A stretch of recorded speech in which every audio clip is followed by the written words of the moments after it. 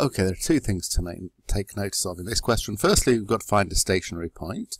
So we're going to be doing dy by dx equals 0, but we have to determine its nature. Okay, so one way of doing that can be to look at the second derivative. So I'm going to start by saying stationary point, condition for that is that dy by dx equals 0. Okay, so to do dy by dx for this, I have to spot this as a product. So I'm going to have a u and a v, a bracket times a bracket, that's why it's a product.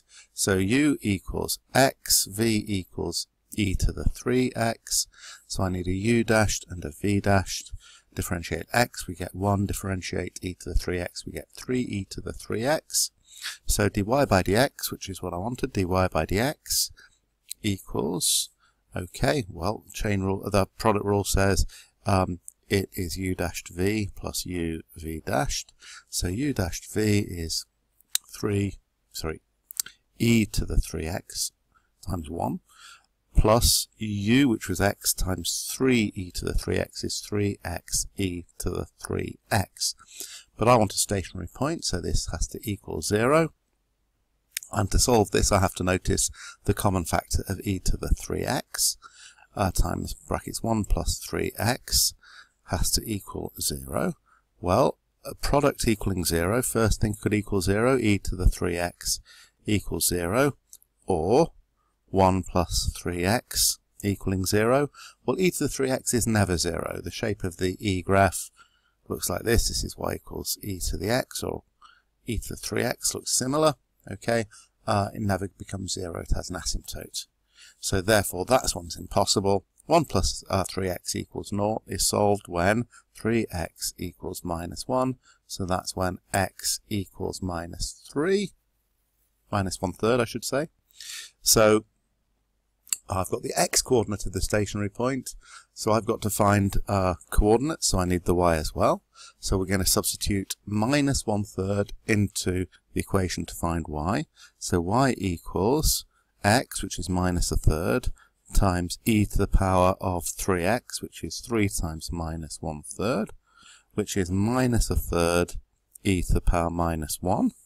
Okay, which can be simplified to minus 1/3 times 1 over e. That's what e to the power of minus 1 means. So the stationary point is minus 1/3 and then minus 1 over 3e.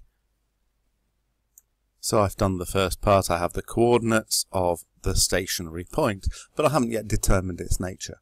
Now for this we're going to use the second derivative. So I'm going to have to find out where I found dy by dx. So here it is clearly labelled here. I have to differentiate this again and check this out. And if it's positive or negative, that will give me a handle on whether what kind of stationary point it is. So I have to differentiate this again. Okay, well, I haven't got much space down here before the next question. But differentiating e to the 3x is going to give me 3e to the 3x. Here it is. So that disposes of this term here. And then differentiating this, well, this is just 3 times my original y. So the answer to differentiating this term here will be 3 times the answer I got when I differentiated y. So the second part of d2y by dx squared is going to be 3 times the bracket.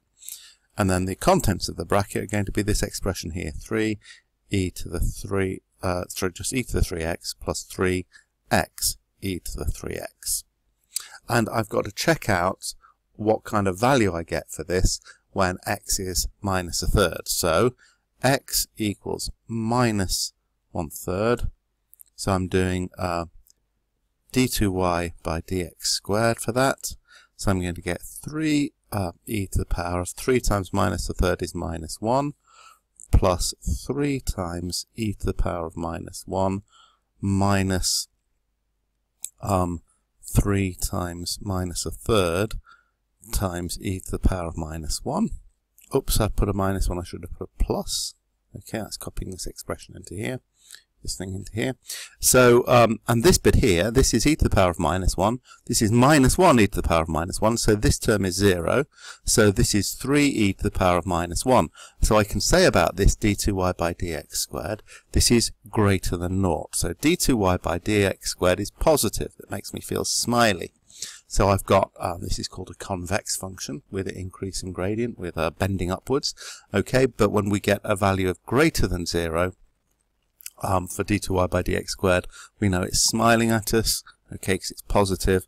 So therefore, this stationary point is a minimum point rather than a maximum point. So d2y by dx squared being positive gives us a minimum, which is a fact you need to be familiar with. So here's my stationary point. Here's my verdict on which type of stationary point it is. So I've just about squeezed that into the space.